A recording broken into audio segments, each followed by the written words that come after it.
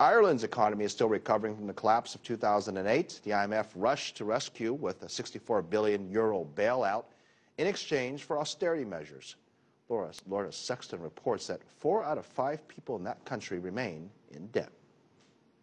It's almost 5 years since the economic crash crippled Ireland's economy. Tough government austerity measures to manage the national debt made household debt unmanageable for many ordinary Irish citizens.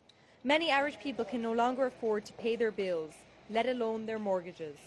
Well, the numbers coming to us traditionally of people who had a mortgage was quite small. Now it's 47, 48%. So you can see that even though somebody may not be in trouble with their mortgage, they may be in trouble because they're not paying electricity or a gas or some other bill because all their resources are going towards the mortgage.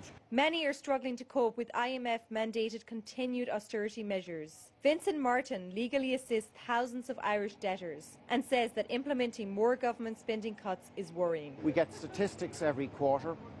Ireland is edging closer towards 1 million of its citizens being caught up in the household debt problem.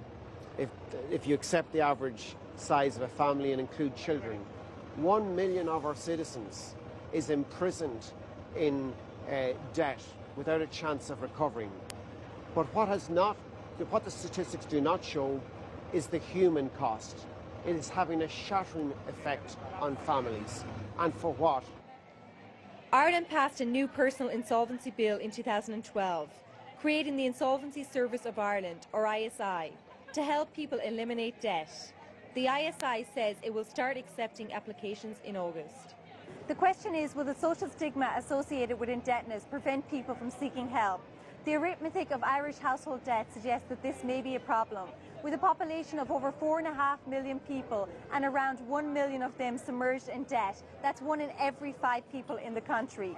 Yet the new Insolvency Service says that it has received around only 100 applicants for this new service. Lorna Sexton, CCTV, Dublin.